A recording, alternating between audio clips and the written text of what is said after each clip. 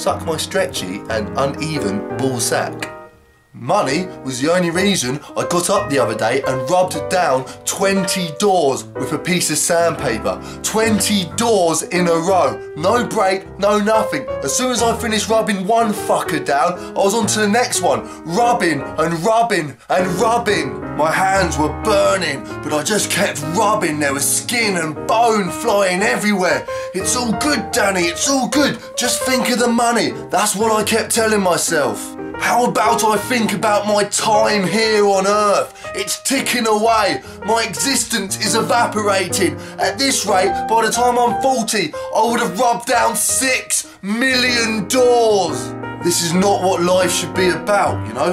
Like, I understand that doors sometimes need a good rubbing. I completely understand that. But why don't we stick to rubbing down our own doors, you know? If I have a door that needs a rub, I'll fucking rub it. You have a door that needs a rub, you fucking rub it. That way, we can all have nicely rubbed down doors and I get to keep my will to fucking live. Work doesn't allow me to have an exciting or adventurous existence, no. It just barely keeps me alive. Alive so I can get up in the morning, hammer more shit there, fucking rub a bit of door down there, paint a fiddly banisters, fucking hassly as fuck. Look at this drip, look at it. That is the story of my life. Money doesn't get you anything anymore. I remember when I quite liked this guy. Now I think he's a useless cunt.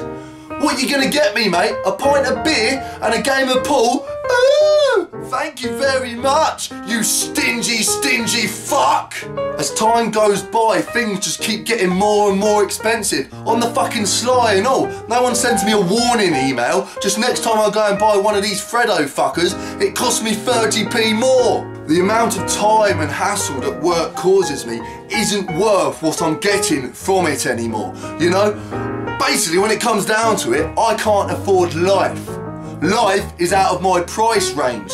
Surely life is a human right for people that, I don't know, are fucking alive. People will say to me, it's your fault. You fucked it, didn't you? You should have studied, become a lawyer, a brain surgeon. And maybe they're right. Maybe I did fuck it. But life is overwhelming when you're growing up, man. It's a bit deep, it's a bit heavy. I made some shit decisions, I admit it. But does this now mean I deserve a life of pain, worry, and rubbing down people's doors? Surely it should work out that the shitter the job is, the more money you get. Why? Because it's a shit job. Nobody wants to do it. Like, my mates, they wouldn't offer me £20 to eat a Mars bar, but they would offer me £20 to eat an otter's turd. Why? Because it's very, very unpleasant. Just like a shitty job.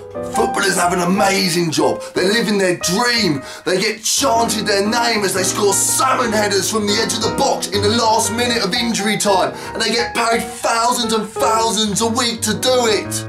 Toilet cleaners clean shit that has fallen out of somebody's bunghole and nobody chants their name and they only get £6.70 or something an hour to do it. How is this fair? We should live in a world where whatever job somebody does, it is universally recognised that it is an important clog in the machine that we call the system, and they should be able to live a comfortable life if they choose to do it. I'm not saying they should be rich. I'm just saying that they shouldn't have to worry every single day about money. Nobody needs £120,000 a week. That should be illegal. It's sickening. All it does is create dangerous divides in the mindsets of the people, you know? When people want something they can't afford, people get desperate. They go out and they mug little old grannies. Just watch the crime rates drop. If everybody, regardless of occupation, could afford decent food, clothes, technology, a decent place to live. Next week, I'm going to turn up to work wearing one of these with a ball and chain strapped to my ankle. My boss will turn to me and say, "That's not the proper attire, is it?" I'll say, "Yes, it is. I'm a slave. Now fucking show me to your door so I can rub it down. Fuck it. Here's a whip. Give me a beating as well. I deserve it." But yeah, please excuse me because I can hear an unrubbed door calling my name.